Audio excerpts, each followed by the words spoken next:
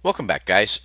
Today I thought I'd do another video, a follow-up video, on what I consider to be the most underrated Arch Linux distribution that I have seen.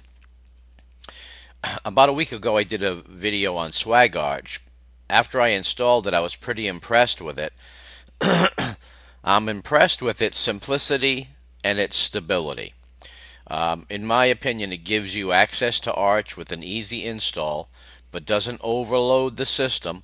Not a lot of bloat, but there are some interesting items that are configured for you right out of the box. And so after living with SwagArch for about a week, maybe a little bit more, I have been originally I was using Debian Stretch as my daily driver, and I still use that. But after using SwagArch for a few days, I found myself gravitating more and more towards SwagArch. And the reason is that it's stable. I've had no issues with it. And as I said, I'm impressed with the stability of the system. It's very quick. As I said, it's not overloaded, so it doesn't bog down the system with a lot of things that you might find unnecessary. I really like it, and today I'm doing a follow-up video just to go over some little bits and pieces that I came across that you may or may not be aware of. So the first thing is in the system tray. And first let me say that this is not the look you get out of the box, but it's pretty close. It's an Xfce distribution, Xfce Desktop environment, and this panel is normally at the top, and this dock here is normally at the bottom. So Plank actually comes configured out of the box at the bottom. And let me just want to double check. Yeah, that's Plank. I really enjoy Plank. It's the dock that I use most often if I'm wanting to put a dock on the system. So the Plank is at the bottom, the panel's at the top. I moved things around a little bit, and I also added this standard panel here that is just configuration options. So these are basically configuration utilities that I pasted the launchers to the panel and I set it to auto hide.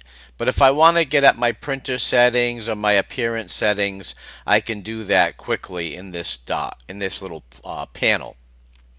So that is a standard panel set to auto hide, and I've added a whole bunch of launchers just for configuration utilities. Now, in the system tray, you'll find that out of the box, SwagArch gives you Redshift, which is one of my go-to system tray utilities. I normally include that.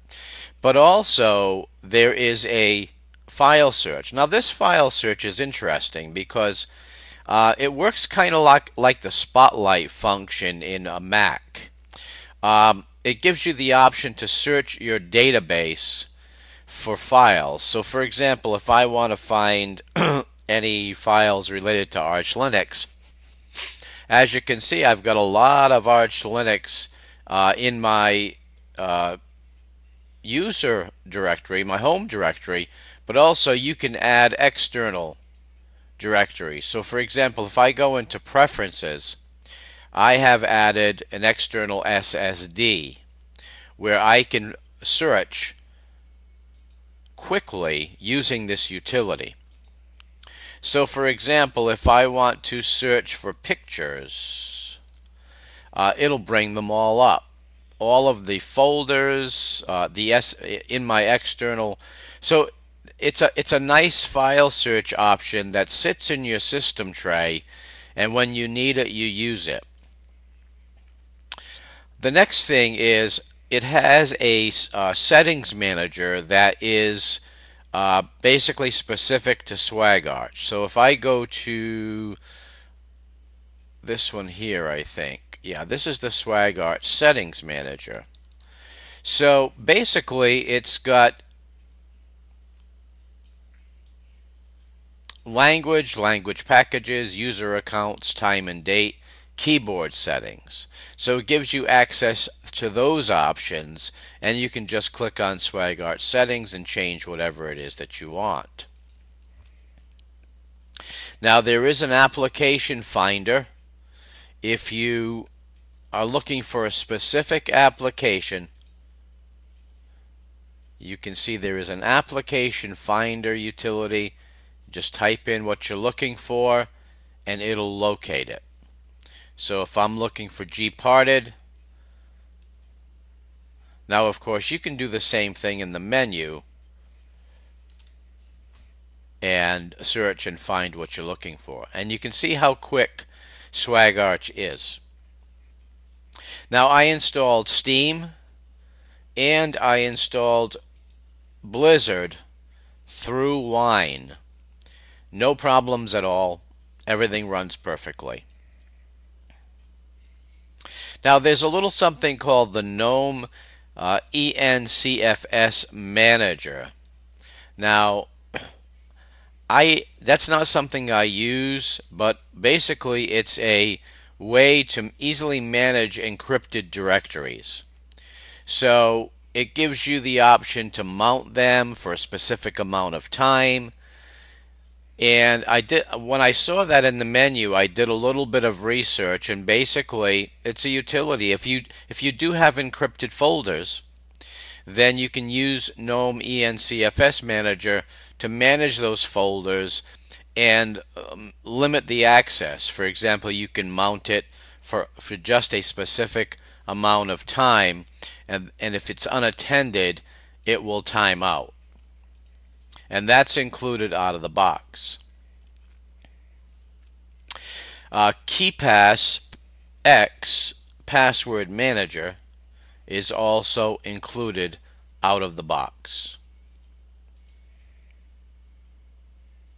Now I added a simple conky and I created this SwagArt wallpaper that you can see. It's a very simple system, but it has everything within easy reach, and I really enjoy using this system, and that's the key. If you enjoy using your system, you're going to find that you'll be less likely to distro hop, and you'll be more likely to get the most out of your distribution, out of your operating system. So if you've been wanting to try Arch Linux but haven't been sure how to get your feet wet, SwagArt is to me the most underrated Arch Linux distribution. They do a wonderful job.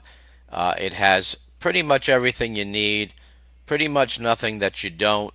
It's not bogged down with a lot of software that you're going to end up deleting. They do a terrific job configuring it.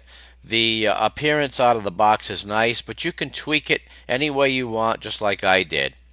So guys, if you want to try that, I'm going to pull up the website, and this is the website. You can download from here. You can learn a little bit more about it. It uses the Calamares installer, so it's very easy.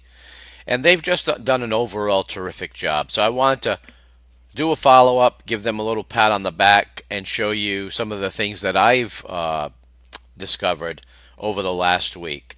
And as I said, I'm using this more and more as my daily driver. So guys, thank you very much for stopping by the channel today. Please rate, comment, and subscribe, and I will see you soon. Take care.